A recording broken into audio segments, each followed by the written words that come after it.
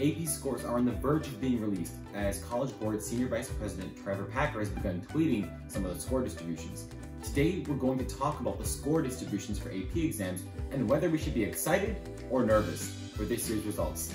I'll also give my personal prediction on whether 5 and 4 rates will increase or decrease. Of course, before we begin, I gotta remind you to subscribe and hit that bell so you get all my future educational content on AP, SAT, ACT, etc. So hit that red button. Let's dive in.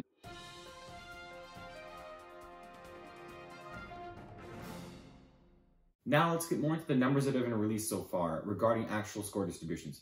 For our analysis, we're going to use some historical AP exam data that's been organized on a sheet by some people on Reddit. Thank you, Redditors. The sheet contains historical but pretty recent data regarding AP exam score distributions for each of the classes that are offered. Each class has its own row, as you can see, listing the percentage of students that got all 5 possible scores. The difference between the 2 years being studied is also shown, and at the end in the last column, a yes means that pass rates went up as compared with the previous year, and a no means that pass rates had went down. So I think this is a really pretty nice tool. So I'm going to link it in the description below for anyone who wants to keep track of it as more score distributions come out, and you as well can keep track of the results. Now, the AP language tests have unfortunately taken a tremendous hit this year. Every single language test pass rates have decreased, and by sometimes significant margins. For example, AP Spanish Language and Culture decreased by a whopping 9.0%, AP French Language and Culture decreased by 5.7%, AP Latin decreased by 6.1%. Most of those language exams released so far have been at their lowest pass in at least 3 years. So I'm not just comparing 2020 and 2021, we're looking at 2019 and 2021. So scores are going down from even the pre-COVID years. So therefore, for these reasons, I'm predicting that the 5 and 4 score distributions overall for 2021 will definitely decrease from 2020 to 21, and most likely also from 2019 to 2021, and maybe even 2018 to 2021. This is simply from an analyzation of the facts, and I'm going based on logic. So obviously the news may be disappointing, but we can't blame anyone for it.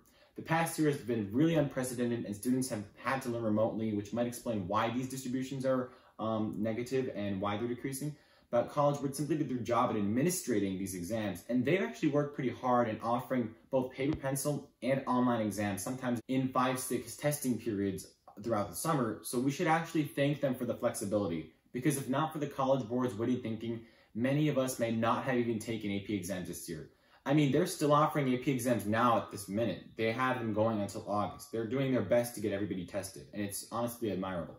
Now, teachers, too, did their best of trying to convert an entire year's worth of content to a virtual curriculum, so we must appreciate their efforts, too, and thank a teacher the next time you see one, yeah? Finally, let's delve into the student perspective of this, you and I. Analogy-wise, the results we're seeing this year sort of resemble a game of Monopoly, when everyone takes a hit and has to pay, for example, the same income tax in the game. COVID-19 affects everyone, and you're not the only one who is facing these sometimes negative consequences. We're all in this together, and it's important to just move past it and do the best we can for the future. We understand, and colleges obviously understand the situation as well. So don't be afraid or nervous. It's going to be fine. That's it for this video. I wanted to analyze the AP score distributions that have been released so far to the best of my ability. The results we're seeing are not that surprising, and it'd actually be shocking if AP scores managed to go up in 2021 compared to previous years. Anyways, until next time, see you later.